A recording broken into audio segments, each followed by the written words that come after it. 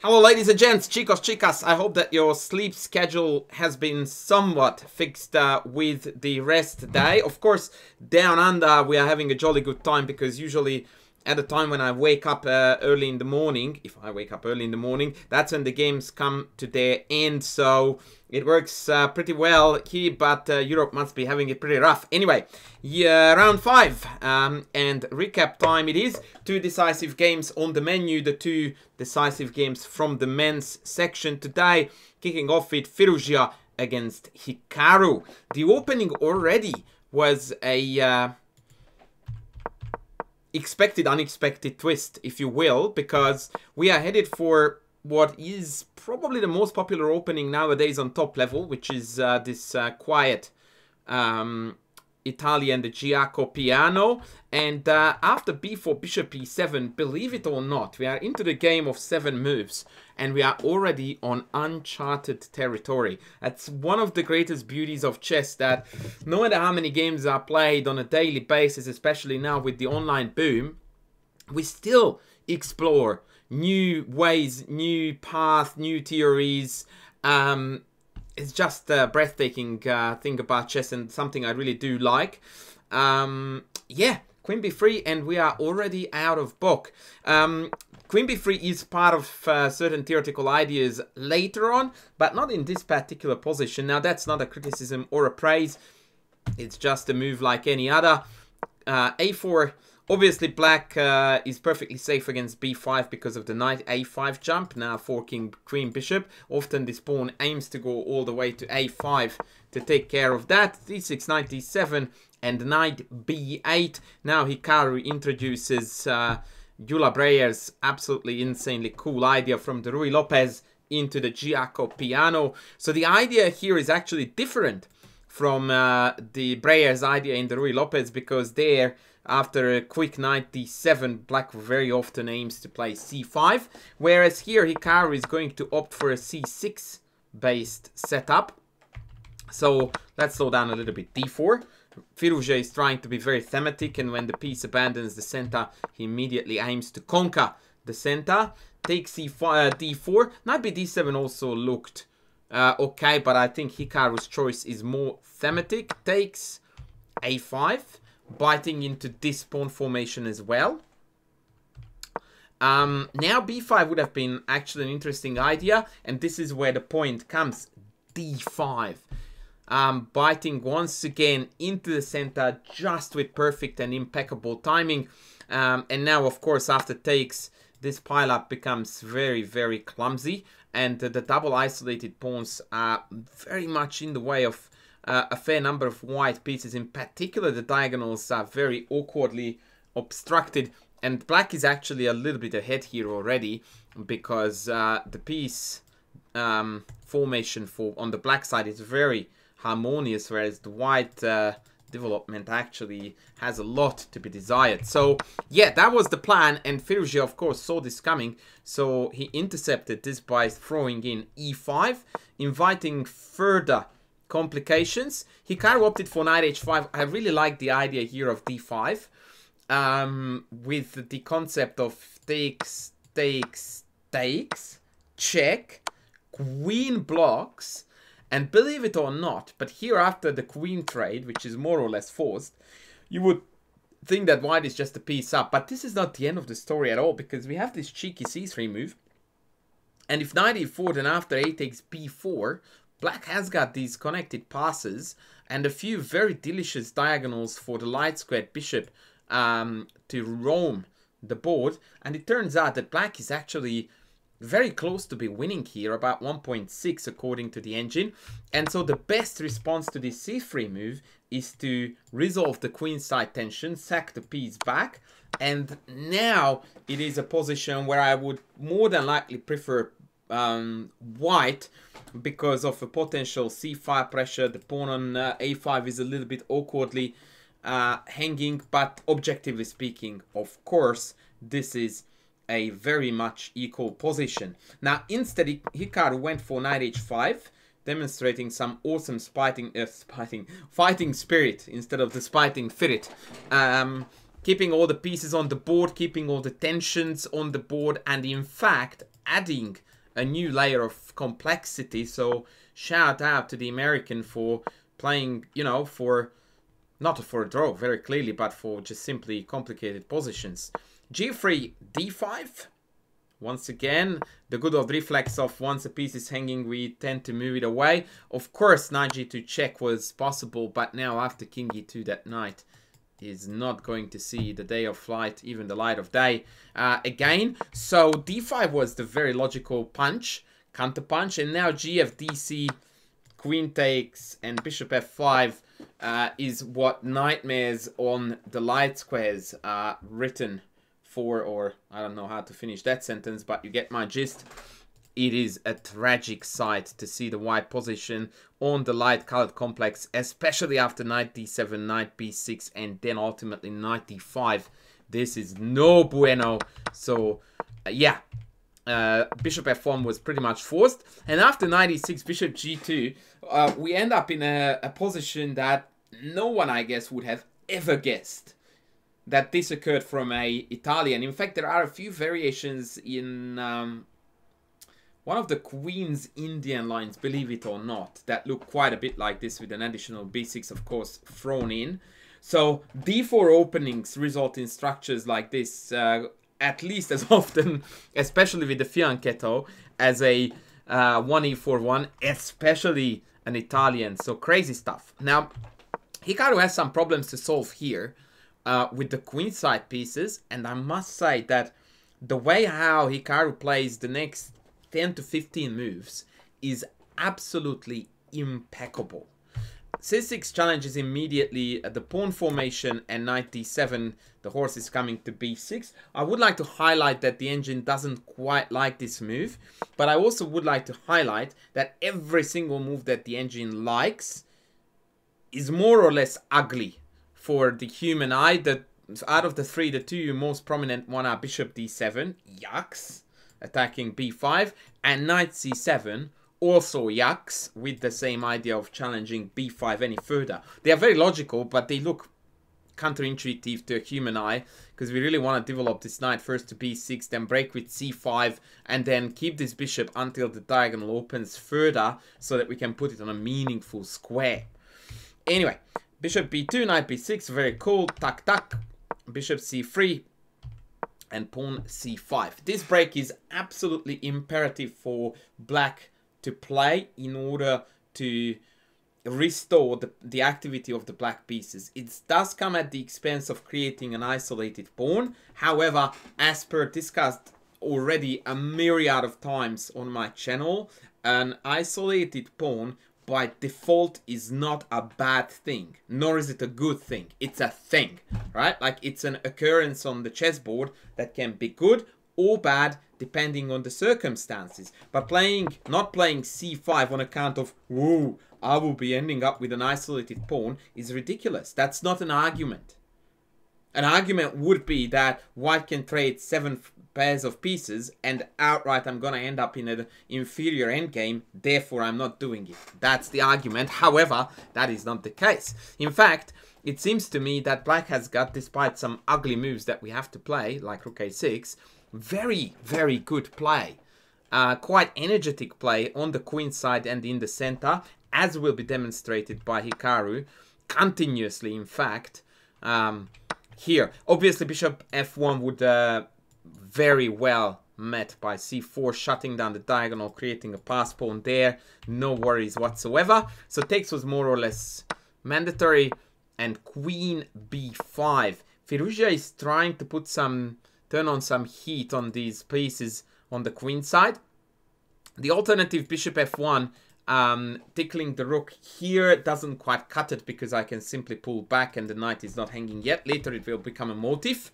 Queen b5, queen c7, and rook c1, relocating the rook from b1 where it has done its duty to c1, trying to now hurt the newly developed queen on the c file. However, said queen has a marvelous square on a7. Now this looks like some real clumsy stuff, especially as far as the rook is concerned. But bear in mind that now we are looking down on the diagonal, and f2 appears to be a little bit tender. Queen e2, immediately retreating. Oh, by the way, I forgot to tell you something here. Queen b5, of course, was attacking the a5 pawn. And so when Hikaru played queen c7, he needed to account for this. And of course, the idea was exactly what he played anyway in the game, which was queen a7, hitting the bishop and keeping an eye on this super delicious diagonal here. Capture is more or less forced. And after rook takes b6, now black gains fantastic counterplay. Look at these two bishops slicing and dicing both directions. That is some yummy stuff. a4 is hanging. All black pieces are on perfect squares. This is what you do not want to do with white. I mean, just look at the activity of the white pieces now. To turn this into this is nothing short of criminal activity on the chessboard. We basically sold grandma for a pawn. And that is no bueno. Now it's all about black's activity, black's threats, and black's initiative. So yeah, obviously this was not on the cards for Firouzja, who instead opted to keep some of the threats on and try to exploit the awkward placement of the black pieces. And for the second time, Hikaru's remedy to the minor inconveniences, throw a pawn in. We don't need them. Take it, friend, he says. And of course now the knight on c4 is insufficiently protected at first sight, but the fact of the matter is that queen c4 loses the f2 pawn. So that's entirely out of the question. So I try to justify this idea by playing rook a2, defending the pawn and threatening queen c4. But the engine politely pointed out to me that pawns don't matter, friend. It's piece activity, which ironically is what I teach too, is what matters. And it turns out that white is already in extreme, absolutely extreme trouble to hold a position, because the c3 bishop is just too loose, or the c1 rook, depending on how you want to look at. But the point is that we are threatening bishop takes f2 followed by rook takes c3. And due to the double firepower on the c file, it is a nightmare to stop. An absolute nightmare. So yeah, wowzers. Instead, Firouzja opted for knight b3. Bishop back to b6. And now I really do not mind black's position at all. The isolated pawn once again is neither here nor there. The pieces are remarkably active. All four minor pieces are on the board. This is just perfect. Queen a8, bishop g2, knight c5, and said piece activity keeps on improving. Now we needed to drop back. And by the way, here I don't like knight h4. It's a really yucky move, considering the fact that white could have accomplished the exact same by centralizing the knight. Firouzja, you need to put your pieces in the center. That's where they belong, buddy. Not on h4. And yeah, black goes on to hold. And here, some crazy complications are about to kick in. So watch this. g4. Obviously, that was, by the way, the idea with knight h4. Queen c8. Now we're threatening to penetrate on the back rank. Firouzja says no, thank you. We defend the pawns. They once again try to penetrate on f5. We now start hurting e5. Very logical chess. By the way, you might feel that I'm going through this phase too fast, but so did the players. 3 minutes versus 2. This is really, really the point, the end of the business. And by the way, despite the short time, the level of tactical awareness is mind-blowing. Watch this. Knight f5, bishop takes. Actually, no. The tactical awareness starts here with queen f4, because here black has g5. But it's met by queen f6. Hello? But it's met by rook c6. Hello? But we have got as many hellos as you like, because now we have knight f5. Hello? And that's a very feisty knight jump. Where rook f6 in fact loses, because after 97 check, knight takes. Yeah, rook is hanging, knight is hanging. In the end, at the very least, white is going to win several pawns, but probably more. Yeah, rook e6 is best, and then take rook d5 is going to probably pick off this one as well. White is completely winning. And so, after knight f5, probably best is bishop f5, and then we'll fizzle out into a drawish position. So until here, Firouzja's tactical awareness served him perfectly well. There's a reason why I'm mentioning this. And now the game sort of fizzles into a very curious endgame, which you would think should be a draw, right? But there is a but here. And that but is that the white pawn structure is nothing short of catastrophic. Double F pawns, overextended guy on e6, a4 is on the color of the bishop, h3 is on the color of the bishop. It's not pretty, right? It's holdable, it shouldn't be a drama, but it's definitely yucky. And more importantly, it is super easy to play with black. And it's really not easy to play for white. And the reason for that is because, let's just look at that after the trade, yeah? I have got 1, 2, and then depending on what happens after, 3, 4, 5, 6 super easy moves to play, right? So if I am black here, I want to put the king on d6, defending d5. I then can completely blockade the pawn on e6, yeah? And if they defend it sufficiently, then I can start working on rerouting the knight to weak dark squares. My favorite is f4, so then I'm en route to here, which I can support with g5. So that's 1, 2, 3, 4, 5, 6 moves, right? That are almost guaranteed perfect, at least as far as planning is concerned. Good luck finding 6 coherent, obvious moves here for white. I can't even name one. I don't even know what white's next move is gonna be after king e7, yeah? Like, I can delude myself that, ooh, I'm piling up on the weak. No, I'm not. I'm just helping black's plan. That's what this move is. And at this point, the white army has reached its maximum potential. And it's accomplished absolutely bugger all. Always a very concerning sign about your position when your pieces are operating at full functionality and they have accomplished zilch. Yeah. Also note that although the white king is not participating the same way how the black king does, it's also difficult to see how I could accomplish that, because this king is not really ready to join the party, especially with the hanging e6 pawn. So that was a big mantra about, you look at the eval bar.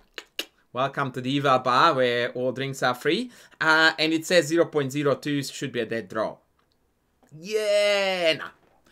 You need to sweat a lot with white here to get a draw. That's all I'm saying. Rook b2, very logical, trying to activate on the b file. Rook c8, also very logical, trying to neutralize the active rook on the b. Knight e4, activating the knight. Bishop d3 and knight c3. The engine likes to drop back to d6 here, cancelling out the check, covering b5. But knight c3 is a very human move, going after the weak pawn on a4. f4, d4. And this is where the position becomes even more irrational than before. And again, by the way, a huge kudos to Hikaru for playing here g5. Now, to be fair, with the moves that he has played already, knight c3 and d4 in particular, he was forced to play g5 here, right? But to embrace this much imbalances in one position, that is next level. Because this, I mean, the lower level you go, the more people would think that this is almost winning for white, which is completely wrong.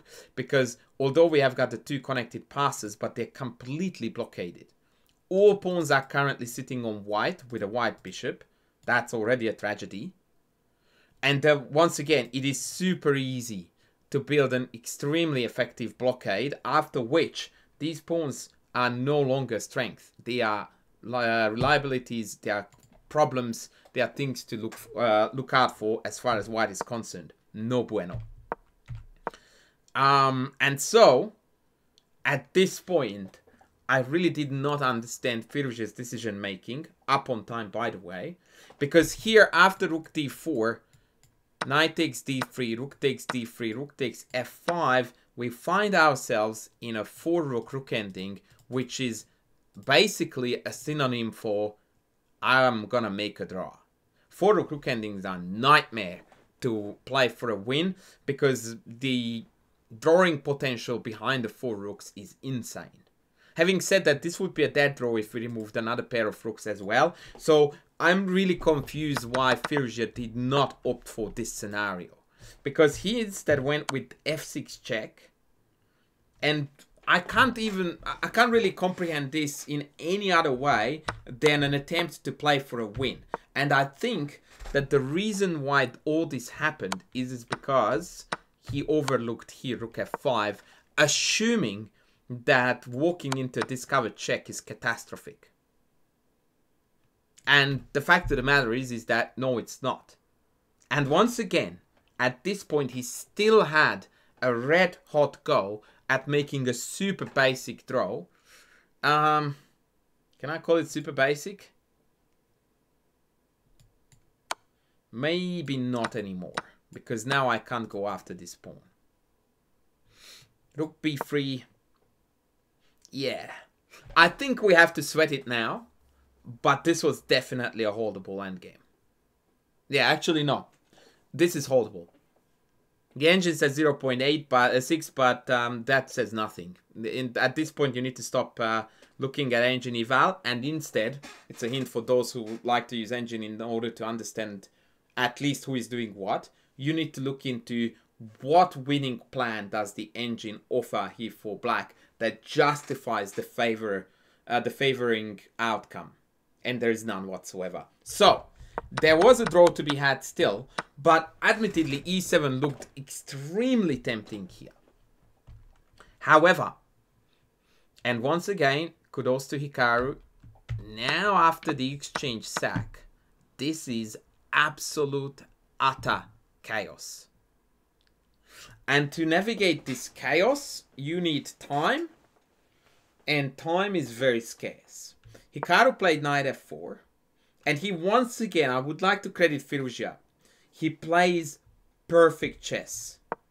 King f1 perfect, d3, king f2 perfect, right? Now I can take the pawn with a check, but then the king moves down this pawn, enough play for white to hold the draw. Takes, king e3, perfect move, g4, and at this point, the engine yells at you a myriad of moves that hold the draw. But the logic behind these moves is really, really unclear. And you are facing 3 pawns running for touchdown. Your clock is ticking away, very annoyingly now. It is super easy to slip here. The reason why I'm surprised that Firouzja did slip, and he did slip in an extremely ugly fashion, is because apart from Hikaru and Magnus, I would rate him as the ultimate god of speed chess. Anything that has to do with doing anything on the chessboard under limited time, under increased pressure, that's Firouzja with capital letters. And for all intents and purposes, he walks into a knight fork here. Like, absolutely unbelievable. And that's it. Right? So, I would not expect Firouzja to do that in a bullet game. And I know it sounds harsh, but I'm comparing the man to his own standards. Right? Now, the draw that was to be found here was extremely difficult in the sense that the logic is completely lacking there. Because what white needed to recognize here was that black essentially, right here, does not have a threat. What we want to do here is sit tight and wait for g3. And this seems so counterintuitive. So let me show you the line. According to the engine, pretty much any single move with the rook on the back rank draws. I'm going to show you rook a8 because this seems to create a threat. Alright, g3. And here comes the shock. Rook a5 loses because it forces the king closer and it actually shoulders the white king away from that. So that makes no sense. But after king f3 double exclam, there is no win to be had for black. This is absolutely bananas. The reason for that is as follows. d2, and now you slide back with the rook. And then comes now the problem that there are 2 black pawns hanging. and we will have to part with one. Still not quite over yet. Watch. Check, king g3, and h5. And tada! Turns out that the pawn is immune because of another fork. Good luck calculating all of this when you have got 1:36 on the clock, yeah? King g2. Walking out of the fork situation. Knight e4. King f3. King e5. Allowing the check, but know that we won't be able to take the knight because of queen. King e2. Wait for it. It's not over yet. h4. Rook h8. And h3. And now we can't take this pawn. Because when we do, there is queen takes check. And we lose. Tada! This knight is one of the most agile monsters I've seen in a long time. Having said that, no threat on the black side. So all we need to do is hold. Just hold. King d4, king d1. We're still not threatening to take this because of the check, but nor is black threatening in any way to make progress, because if they do mate threat, then we can now take the pawn with the check. And so black's best here is potentially some kind of a pass move, whatever, you name it, like king d5, and then you just hold the h file. And there is no progress to be made. Now, is it fair to anticipate Firouzja to calculate this in 1:36? No. But is it fair to say that he still definitely should have tried to go down that path, hoping that there was a draw there, rather than walking into this? Yeah. I mean, yeah, I don't want to hit him too hard for this, but this on his by his standards is absolutely unacceptable. I'm absolutely certain that he was absolutely devastated. I didn't see any footage, I didn't see any interviews. I'm coming in from cold, so I have no idea what's going on or what went down. But he literally just, after g3, he gave a check and then he called it quits, which is all there was to it, because after rook g8, g2, this guy is promoting or a rook is lost. So a shocking finish to a really, really well fought game.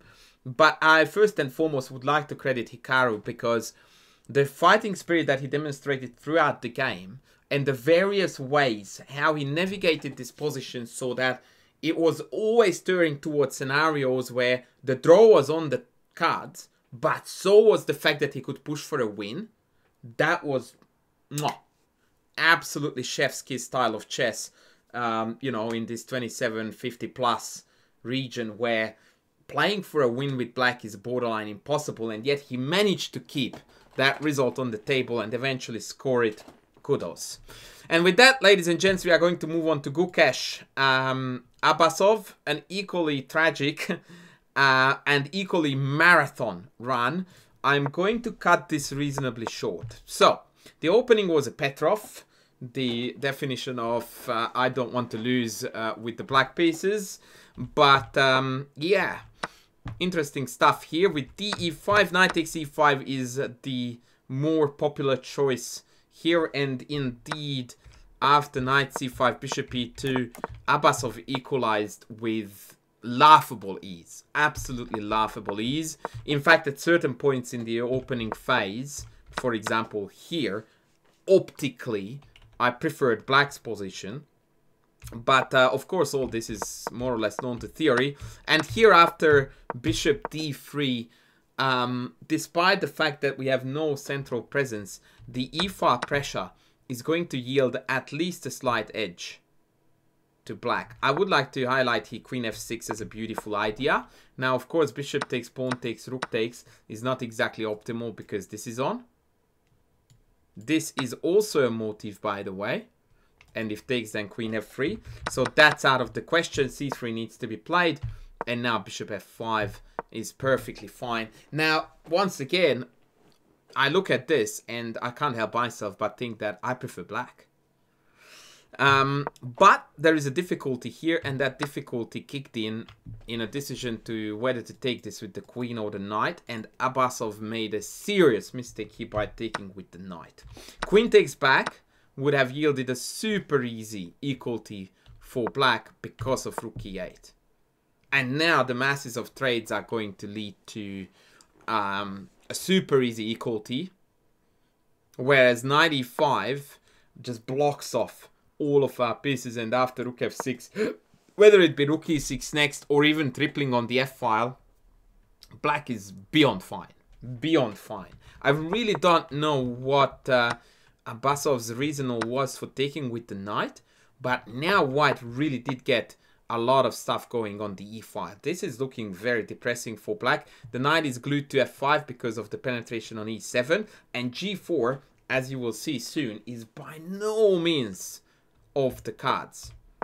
As a matter of fact, here, g4 instead of c4 would have yielded substantial advantage to white. The idea is this. Knight e6, rook e7, queen d8, queen g6, mate threat, rook f7. All this is completely forcing. And I'm nearly certain that Gukesh calculated it this far, and he concluded that after queen g5, there was no advantage to be had.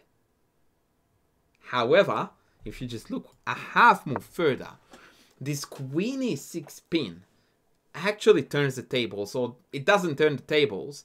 What it does is that it retains the advantage. Now the rook has no active square to go to. Knight f5 is going to come. Very tricky to get out of the pin. Overall, white retains a tremendous pressure on the king side. But instead of this g4 move, Gukesh opted for c4, allowing this pawn to move forward to d4, which certainly is not a problem by itself. But now he needed to navigate this position with utmost precision, and he didn't have the time for it. He's down to 10. Queen f7, rook e4. There was a fair bit of toing and froing here to win some time on the clock. Rook e4, rook d8, rook f4, perfect chess. d3, queen a4, still perfect chess.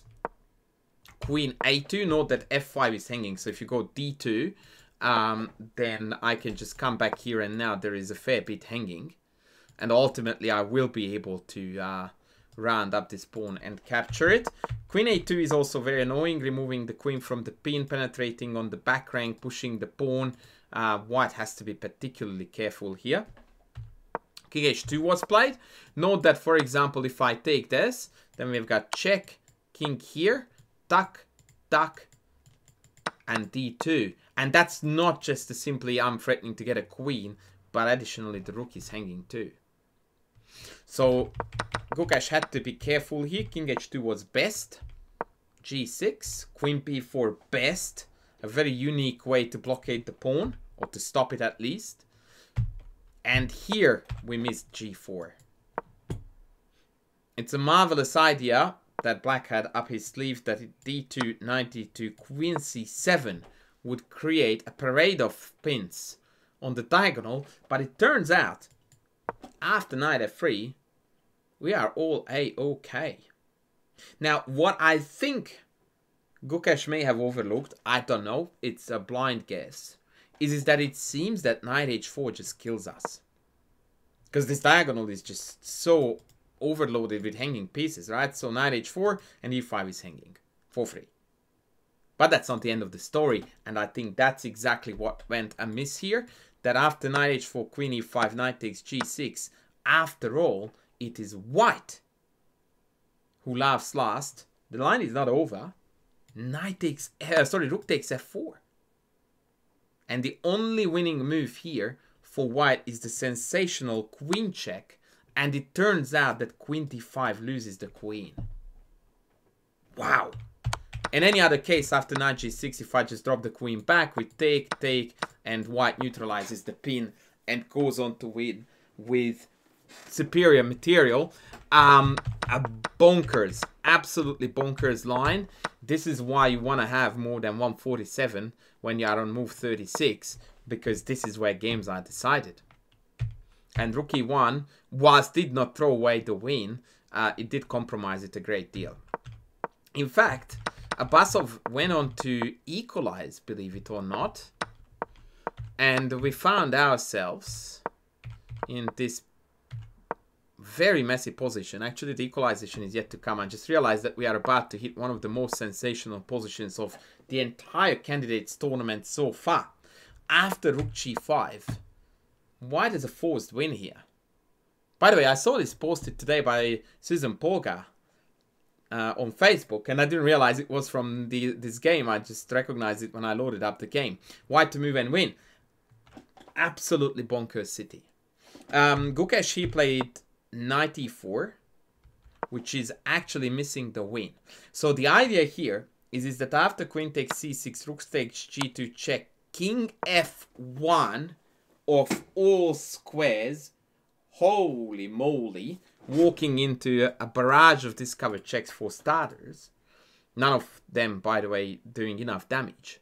It turns out that white's threat, which is, by the way, the hardest thing to spot here.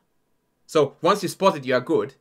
White's threat of, pause the video if you want to figure it out, rook e8 check followed by rook b8 followed by rook b7 is just terminal. And that's the only way to do it, right? So let's say I go rook h2, occasionally floating a mate idea, check. Can't take because it retakes with check, so there is no mate here. King g7 and rook b8. And now there is nothing to be done against rook b7. It is absolutely insane city. Knight d5, rook b7, pinning the queen, by the way, rook f2 check, king e1, and we casually waltz out of harm's way, and we win the game. If knight e7, I suspect we can take and take, but the engine prefers queen c3 check here, with the idea of queen e3 double attacking these boys. It's like, whatever, Dr. Engine, whatever. So, yeah. And by the way, in case you're wondering why is it rook b8, why not, for example, rook c8 with rook c7, the reason for that is because now we don't have a threat. So I just go here and, oh, actually, no, I want to demonstrate it differently. Let's say, oh, I wanted to say that rook c7, rook f2, and then knight d5 check, but of course that's garbage because the queen is hanging. That is not it. Okay, so what is it then? Rook h3, rook c7? Oh, I have check and take. Haha, I just figured it out. Right. And that's why we need to be here. Because then when I take the rook, I'm still guarding the one on b7. It was deeper than I gave credit for. Wow. Anyway, Gukesh misses this. Admittedly, not one that he's going to sleep a lot of sleep over. Losing a lot of sleep over. But still, would have been a beautiful find. And now we are well and truly in an equal territory. This queen ending shouldn't be winnable. But credit to the Indian. He pushes on.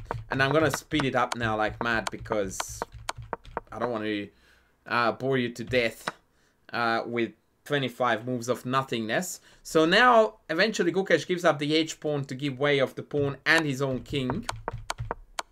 So now the race begins. Push, push, push.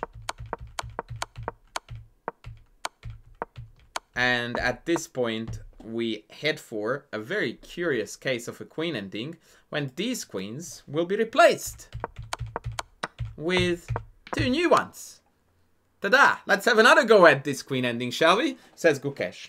Dead draw, by the way, but there we come. There we are about to approach a position right now when there is one move, one legal move that holds the draw, and everything else loses. If you want to try your hand, you can pause the video here. Unfortunately for Abasov, he went for the check, and that immediately sealed the deal. The only draw was queen g2. And with this, we are controlling a few vitally important squares as far as white's checking ability is concerned, and we are setting up for checks coming from this angle. And no matter what white does, black will be able to go on a checking spree and hold the draw. The drama is that after queen f4, queen f1, queen f4, black runs out of checks. If they go from h3, then after king f6, no more checks, and the mate threat will decide. And in the game, they went queen b5, but after queen e5, not only does this move block the check, but it sets up a discovered check. In fact, at this point, the engine already announces a mate in 16. believe it or not. And the reason for that is because, once again, 2 mate threats means that I have to go check, but now the counter check means that I can force the queens off, which was done by check, and Abasov resigned, because after king h3, queen f5 check, the queens come off, and the pawn is going to march in, and white wins. A tragic loss, for sure, for the Azeri. I still would like to credit him because he played a marvelous game, but at the very end, when it came down to the battles of the nerves, Gukesh seemed to be just better poised and more focused. Once again, a real heartbreaker there for the Azeri, but that's chess for you. And with that, ladies and gents, we are going to call it a day for the recap of the 5th round. Thank you, everyone, for the kind words and the support. Please continue to comment down below to make the algorithm like our videos even more. I will be able to cover 2 more videos before I travel, so I will be able to offer a bit more content, but as I said, I will have to stop a little bit earlier than the tournament itself will. Nonetheless, I hope that you guys enjoy these videos. I will be back with the next soon. Don't forget to sub, to like, to thank me, and to super thank me if you can. I will be back soon. Thanks for watching.